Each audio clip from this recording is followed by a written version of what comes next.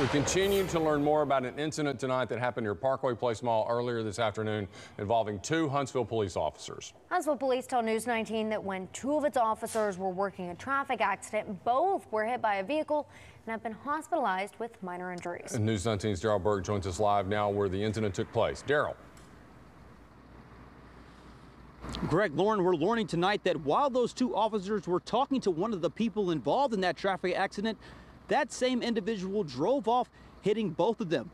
Now, authorities say those officers were responding to that traffic crash behind the Belk at Parkway Place Mall just before 3:30 this afternoon.